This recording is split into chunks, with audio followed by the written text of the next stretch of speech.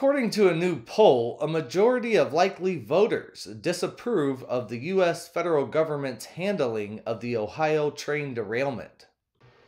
A whopping 62% of likely voters rate the federal government's handling of the Ohio train derailment as fair to poor.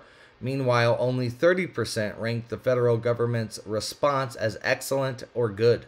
Thankfully, Rasmussen's poll directly asked about the, quote, federal government instead of just, quote, the government, because this was a federal government boondoggle from A to Z. When these 1,000 likely voters were asked if the EPA should be trusted with their declaration that the drinking water near the site of the derailment and toxic spill safe is safe, only 23% agreed that the water was, quote, very safe or somewhat safe. Meanwhile, a whopping 71% said they believe the drinking water in East Palestine, Ohio is not very safe or not at all safe.